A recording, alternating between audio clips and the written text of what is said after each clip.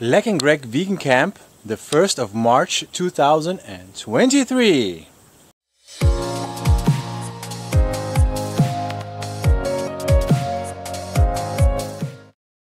As you can see, you cannot see the mountains. It's very foggy. Not because it's fog, it's because there's like smoke, a layer of bad air. Cannot really smell the smoke, but yeah, it's not good. Hovering just above AQI PM 2.5, above 100. And I'm using a mask like this because I can wash it whenever I want, and I don't need to have 1000 masks. I can use this mask for, I think, like these filters I change once a year or something like that.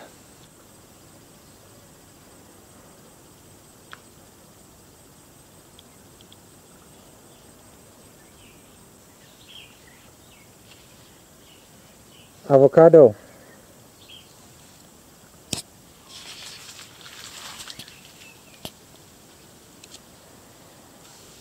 Mangoes. Some mango trees are doing really well. Mangoes all around. And others are not.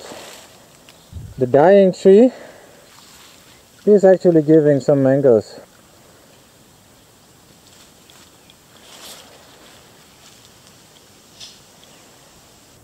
Some mango trees are still very green and beautiful,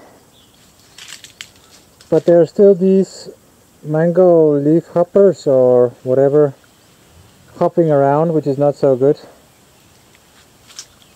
For example, on this tree you can see the many leaves have like a dark black mold, and the flowers are also very moldy, and probably most of these flowers, and if there are any mangoes developing, they will probably also die because of the black mold that is caused by these insects. And even though there's like some moldy stuff here on these mangoes that are more local, not the Nam Doc Mai, it seems that they're developing anyway. Pretty nice mangoes.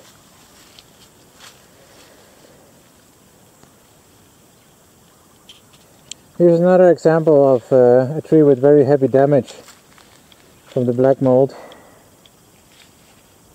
And you can see the new shoots are coming. I got some help from different visitors here, and we've been spraying different fungi on these trees to try to stop all these insects destroying the whole thing. But let's see what happens.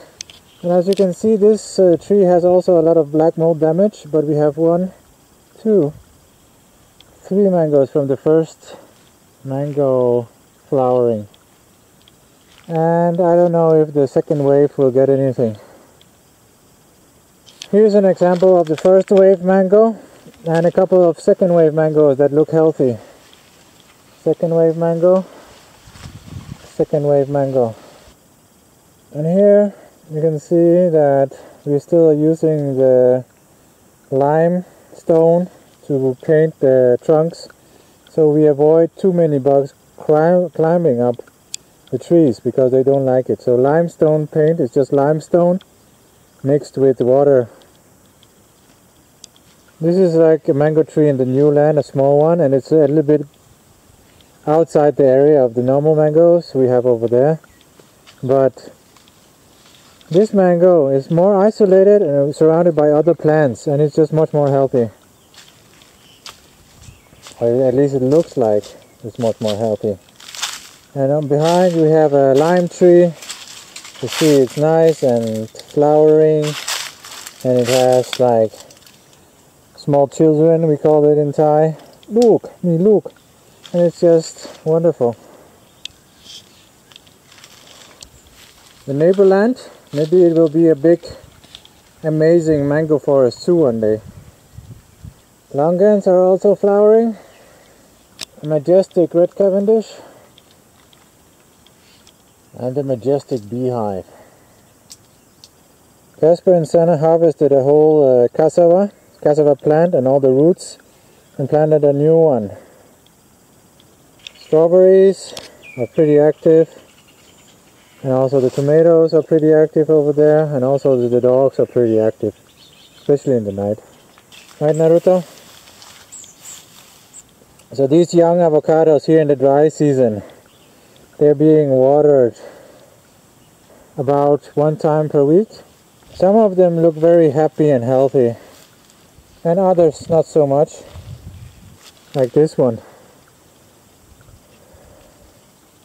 But it's actually shooting a new one, so it might survive if we take care of it. So I have I don't know how many meters of black pipe, soft, not super hard, but not super soft black pipe, and then the 30-meter hose on a roll to water these.